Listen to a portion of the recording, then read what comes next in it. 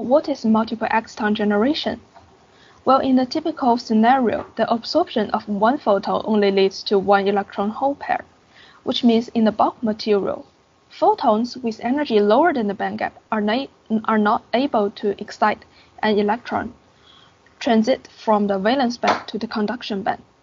These photons are not absorbed by the materials at all. For photons with energy higher than the band gap, a photon promotes only one electron hole pairs, creating one electron hole pairs at most, and extra energy dissipates in the form of heat by lattice vibration and transfer into useless phonons. The process that the excited carrier with extra energy relaxes to the band edge is called hot carrier cooling or thermal relaxation.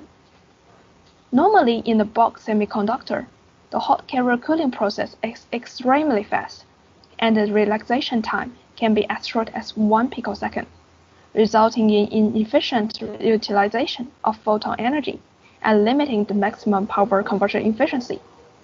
As a result, the external quantum efficiency cannot surpass 100%, and the highest efficiency of the single junction solar cell, which is also known as the Shockley-Queisser limit, is 33.7%.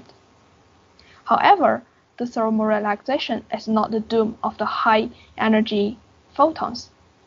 It is found that in the quantum dots or the nanocrystals, because of the quantum confinement effect, the hot carrier cooling time can be prolonged, and a strong interaction between the carriers in the quantum dots provides a new carrier relaxation channel. Instead of converting to heat, the excited carrier passes energy to another valence band electron and excited across the band gap. As a result, the absorption of a single photon bearing twice or multiple times the band gap energy leads to more than one photon-induced carrier.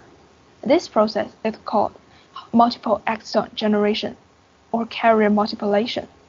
It is considered as the inverse process of order recombination. According to the calculation, the MEG provides a possibility of increasing the PCE of a single junction solar cell to 44.4% and breaking the Shockley-Queisser limit.